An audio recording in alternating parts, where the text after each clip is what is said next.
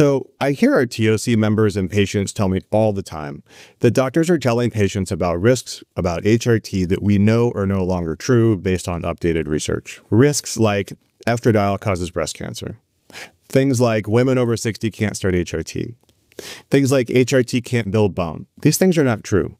And I hear them propagated over and over and over again. Now, recently, I heard a less common one, and I want to discuss this one today because this one was personal. So my wife actually went to her OBGYN, and her doctor was talking to her about the upcoming menopause transition. And she said that when the time comes, you're going to have to make a difficult decision on whether or not to use HRT because estrogen increases your risk of stroke.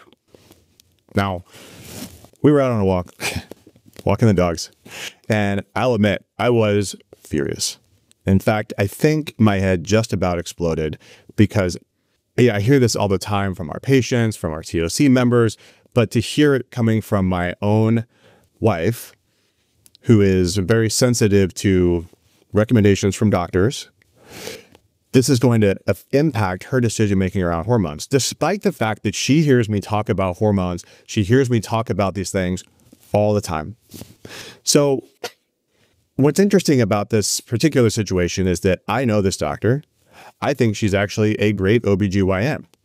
So my question is, how could she get this so wrong? How can she be miseducating her patients when she seems to be so on top of things outside of this particular topic? Or am I wrong? Is there actually a use case with estradiol where there is an increased risk of stroke and maybe I've missed it? So I went down the rabbit hole of how a doctor would educate themselves in this situation to see if I could figure out how she could be so fooled. And this is going to blow your mind. So if you've ever suspected that your doctor may be wrong about something, especially HRT, you're going to want to watch this video because the way that you research and ask these questions and the specific tools that you use to answer these questions will absolutely make a difference, even if you know how to read the literature, even if you're an MD, even if you've gone through a residency and a fellowship and you've done the research on hormones yourself, like all of us have to because we aren't taught these things in residency. Now, if you're just worried about the stroke risk with HRT, then you're going to want to watch this too, because we're going to dig into what the recommendations say, what AI says, what the guidelines say, and what the research really shows. So regarding stroke risk and HRT, I wanted to try to follow what I would think her approach would be. Now, clearly I wasn't there. I'm glad I wasn't there, but I wasn't there. I didn't ask her how she learned this, but I'm thinking to myself, okay, if I'm a practicing physician, what tools would I use? Because I am and I do. What tools would I use to educate myself on the topic of, say, estradiol risk and stroke? Now, there are some specific sites that doctors go to. If you're a research guru, you like to read the papers themselves, you go straight to PubMed and you can search in your search criteria and it will spit back to you papers based off of your search criteria. And that's great. And that is a good way to do research. However, it takes a lot of time. So I don't actually know very many doctors who will take time out of their day, go to PubMed and just research a topic. That's not an efficient way to do it. Now, journals, if you are, let's say, an OBGYN, you have certain journals that you're going to be subscribed to, and you're going to get those journals. And again, you could potentially read through them, but also challenging. There's really not enough time to do that in practice. You're probably going to pick some and then not read the rest. So not going to go down the journal pathway. So here's where doctors are actually getting their information. If it's not just reading guidelines, it's from these sites like UpToDate, Dynamed, and now AI tools like Open Evidence. Now, what I figured out when I started looking at these things, because I have access to all of them, all of the major summary tools looked similar.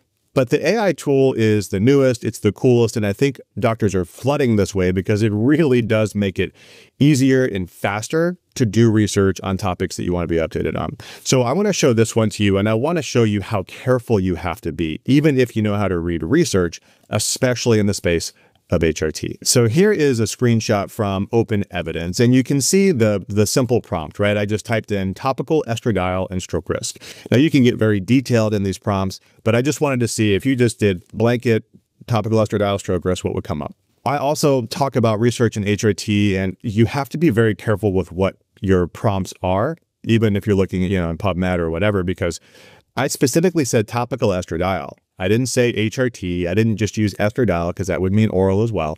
These are going to give you different results, right? If you're including progestins, not including progestins.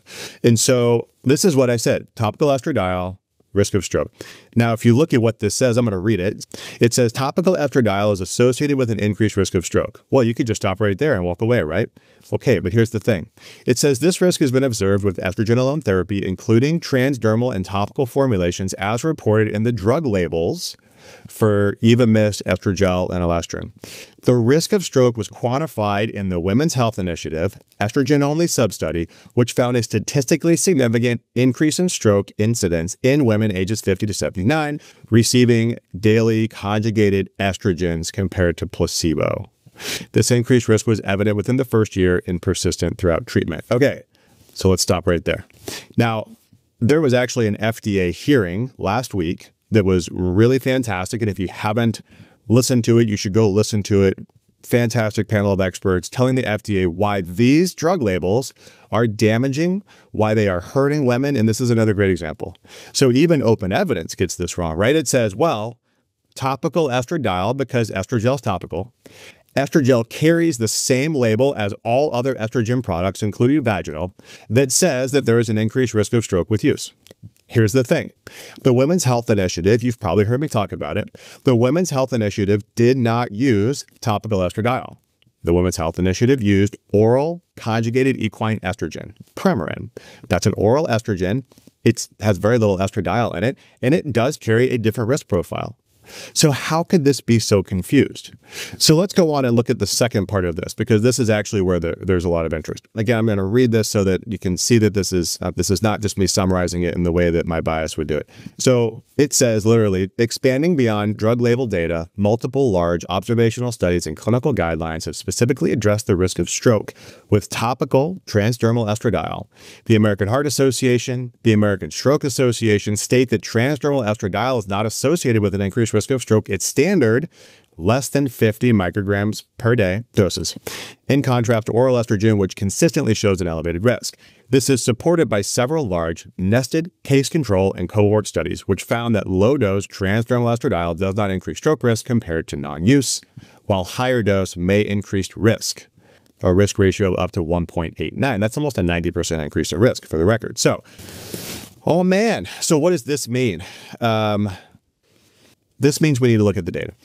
So if you go to the third image here, you can see that this is why Open Evidence is so cool. It gives you the citations, right? So now we can go and actually look at these and we can say, you know, if we want to dig in, we can say, gosh, that can't be right. I want to learn more, or I just want to learn more. But here's the thing. So for my wife's OBGYN, would she take this next step? Because it seems pretty clear that estradiol causes an increased risk of stroke, right? So this is where this is really frustrating, because if you think about how busy doctors are, they don't have time built in to do research. They're doing research on their own free time, right? They're educating themselves on their own free time, and we're all busy, right? So how can we expect her to go in and do the research on these specific studies, these specific discussions that have been peer-reviewed and published? So the thing I really want to dig into here is the second part of this, where it talks about it being dose related, because this would be really important.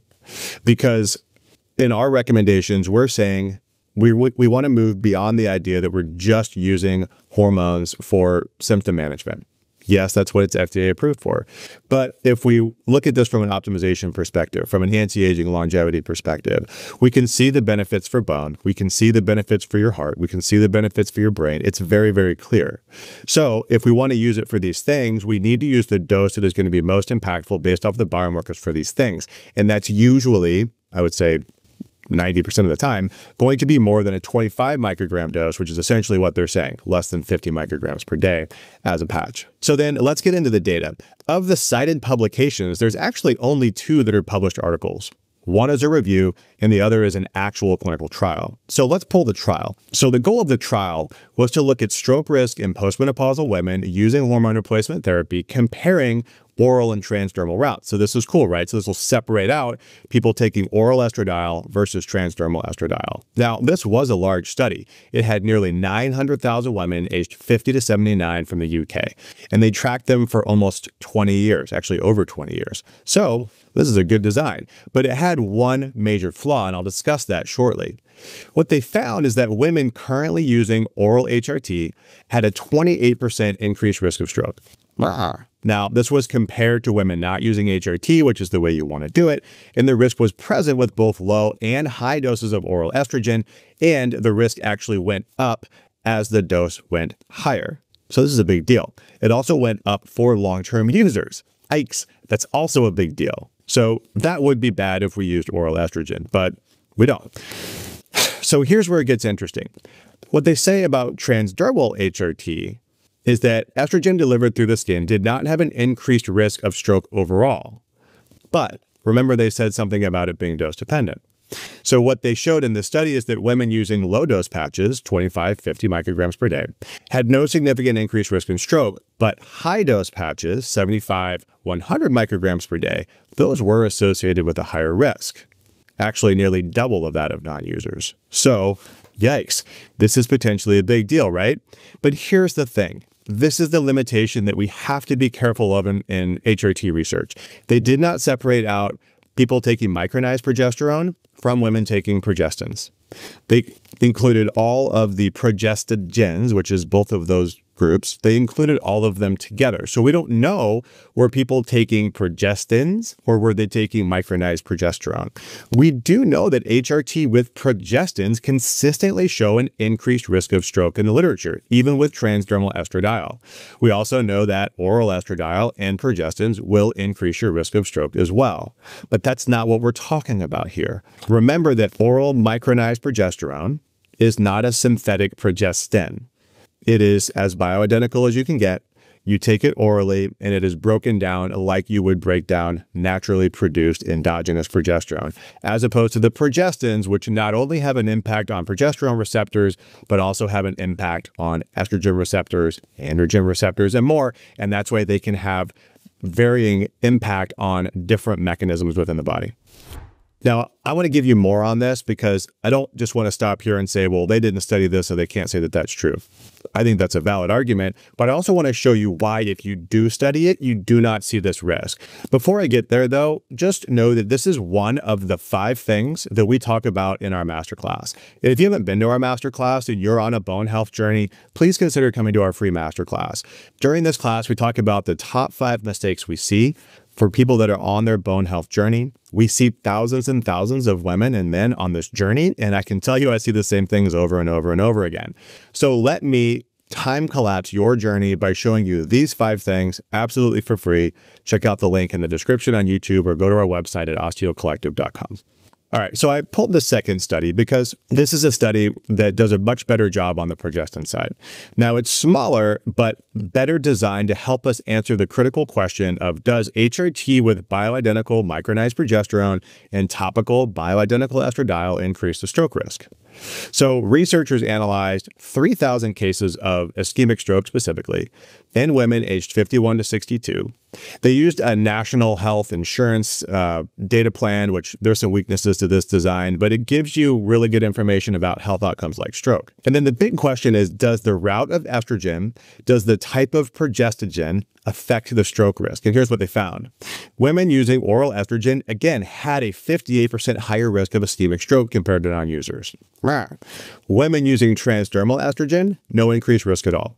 Now, from a progestogen perspective, this study did show something unique. It separated different types of progestogens, and the differences were dramatic. Again, micronized progesterone, no increased risk of stroke. Progestins, which they actually did a good job of even subdividing the progestins, yes, there was an increased risk of stroke as high as 100%. Now, they also looked at estrogen dose, and again, the risk with oral estrogen went up as the dose went up. For transdermal estrogen, the dose didn't seem to matter. No increased risk, even at higher doses. So what does that even mean? It confirms that oral estrogen may increase the risk of stroke, especially at higher doses, especially over time. But transdermal estrogen appears to be much safer even at higher doses. And finally, we have real-world data showing that not all progestogens are created equal. The safety profile is different between micronized progesterone and progestins. So according to this study, what is the safest combination specific to stroke? Transdermal estradiol plus oral micronized progesterone. And guess what? That's what we recommend. Now, I did add actually one more study because this is a study I read before. I put it in my book, and this is from the Danish National Cohort. So the Danish National Cohort study followed nearly 1 million women ages 51 to 70, over a 15-year period. And they looked at prescription records with hospital diagnosis. And this is a country that has really good record keeping, unlike in the US, where we don't do a great job of collecting side effects and connecting health outcomes like stroke to prescriptions. That's not true in this country. This is why this study is so powerful. So they looked at these hospital diagnoses and then evaluated stroke risk across different hormone therapy regimens because, again, they know what everybody's taking. And this is what they found. Again, oral hormone therapy across the board was associated with an increased risk of ischemic stroke. Continuous combined oral estrogen with progestin therapy had the highest risk. Again, oral therapy, progestin, highest relative risk 1.36, 36% increased risk compared to non-users or never users of hormones. And the risk went up as the doses of oral estrogen went up and the use of progestins. Now, they did point out that if you did stick with lower oral doses, that actually the risk was not significant. And maybe that's a reason why some doctors will use low-dose oral estradiol. It doesn't seem to carry that same risk, but is it actually doing the thing we want it to do? In contrast, though, transdermal estrogen therapy showed no increased risk, and in some formulations even actually suggested a protective effect. Say that again. In some formulations, suggested a protective effect. Transdermal, unopposed estradiol had a statistically significant relative risk of 0.82. That's actually protective, right? That is an 18% relative risk protection from stroke. But when you looked at transdermal combined therapies, this would be with micronized progesterone, that protection was right around neutral. Now, the confidence interval of that previous comment, that 18% protection, nearly crossed 1. So you have to question, is that really real? But it is not leaning in the other direction, and that's the important piece. Now, what's interesting here, and they talked about this in the FDA hearing that I mentioned, vaginal estrogen came out as a clear winner in terms of safety, and it actually supported a 35% reduced risk of stroke across all subtypes. But remember, that black box warning that estradiol or estrogen causes cancer is on vaginal estrogen products too. Okay, so where does that leave us? Well, when it comes to my wife's OBGYN, do I see how she could have been misled by even an AI interpretation of the research? Absolutely, right? You read that and your answer coming away from that, whatever, 10 minutes that you took to do that research is topical estrogen causes an increased risk of stroke. I get it. So it's easy for me to explain how she could have figured that out that way.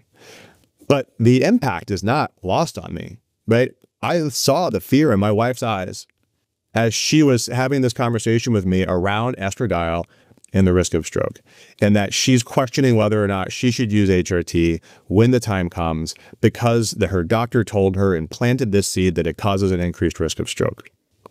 It is so damaging. These mistruths are so damaging on so many women. So what we have to remember with the research around HRT is that the risks are lumped together. You saw this clearly in this FDA hearing where expert after expert pointed out very clearly, the black box warning of estrogen increasing the risk of stroke on even vaginal products is literally harming millions of women because they're afraid to take it or their partners tell them not to take it because they're concerned about their health, because they think that it's going to cause an increased risk of stroke, and the evidence does not support it.